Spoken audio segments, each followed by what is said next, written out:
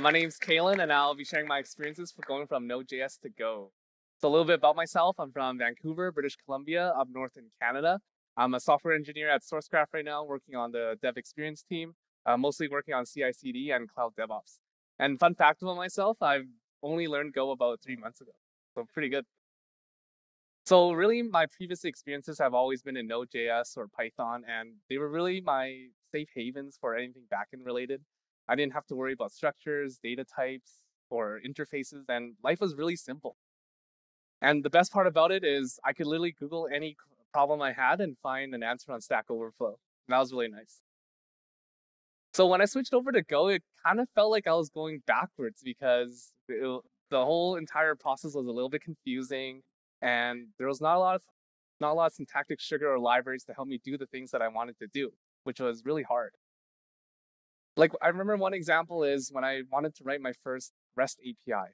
I was really confused and had a really hard time understanding what the response writer was, or what unmarshalling the JSON object from bytes was, because I wasn't used to that. In Node.js, all I had to do was just print the thing and then I'm good to go.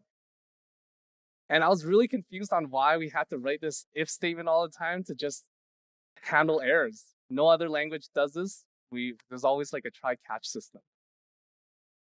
But soon after, as I wrote more and more Go, I kind of realized that this is normal and this is the way that it is. And I just have to embrace the chaos because there's always meaning in the madness.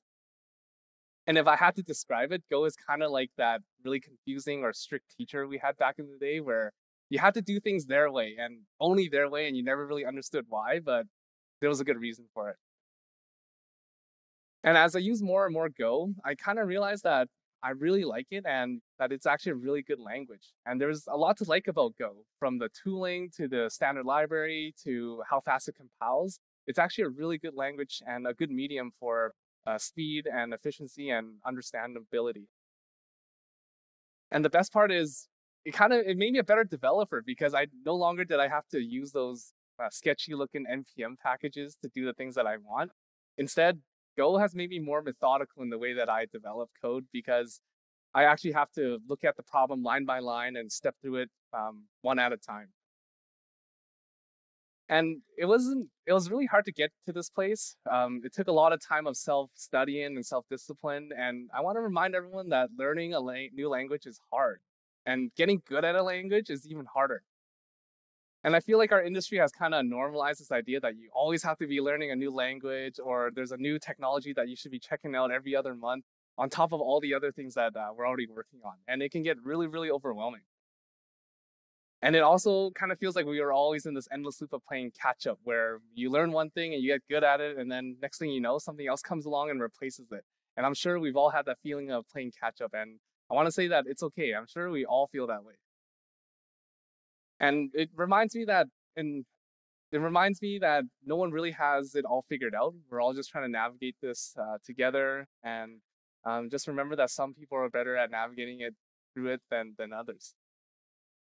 And I think imposter syndrome is also very real, especially here at like GopherCon. It's a great example. We have so many smart individuals doing amazing talks and presentations. It leaves us wondering like, oh, what could be, or like how am I as a developer? And I want to say that it's okay. We all feel this way. And just like one last reminder that in life, learning is a lifelong journey, and that the more you know, the more that you actually don't know.